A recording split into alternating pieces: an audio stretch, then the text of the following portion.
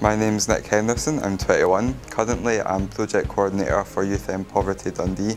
I'm Director of a charity called the LGBT Network, and I do some consulting for youth-led groups. And I first got involved in Rose Not Whispers back in 2007 in the first phase.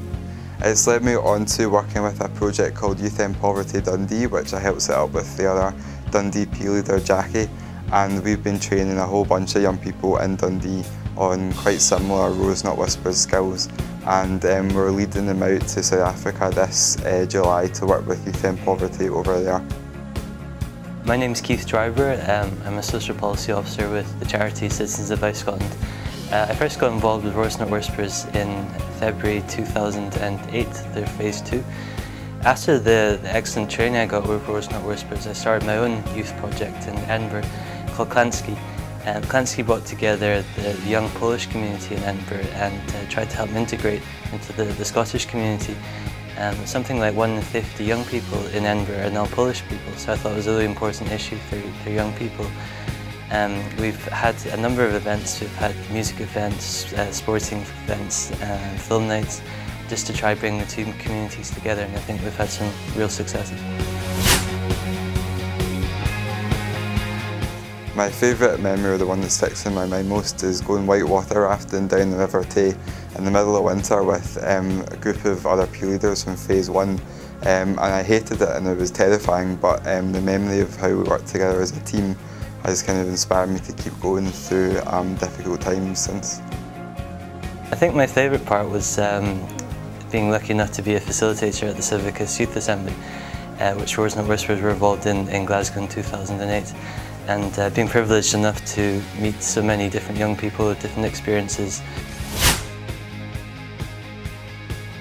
I really feel Rose Not Whispers has kind of made me who I am today. I think it's given me confidence and abilities and skills that I never thought I would have before. I feel I gained a lot more confidence in expressing my views, and I gained a lot of skills in making sure that I get those views heard. And I also met a lot of young people that I hope I'll be friends with the rest of my life. I was one of the 6 that were elected to sit on a panel at the World Economic Forum in Davos in Switzerland and talk about youth issues with other young people from around the world, and that's been life-changing. And Rose Not Whispers also helped me get involved in the British Council's Living Together network, which brought together people from across Europe to share their views on integration. And as I'd started a youth group with Polish people through Rose Not Whispers, they invited me across to Poland to give my sort of experiences and views of the Polish integration into Edinburgh, which was a brilliant experience as well.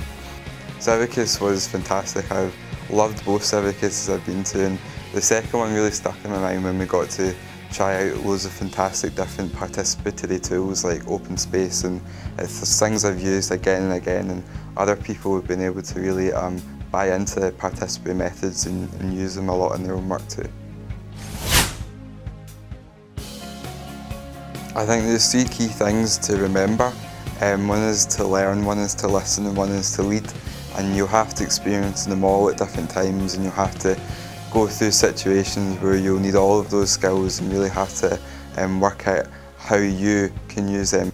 I think young people have such great energy and so many great ideas. It's a shame that not more of them don't get the opportunity to air those views. And I just encourage young people to look for projects like Rose Not Whispers and to make sure that their views are heard.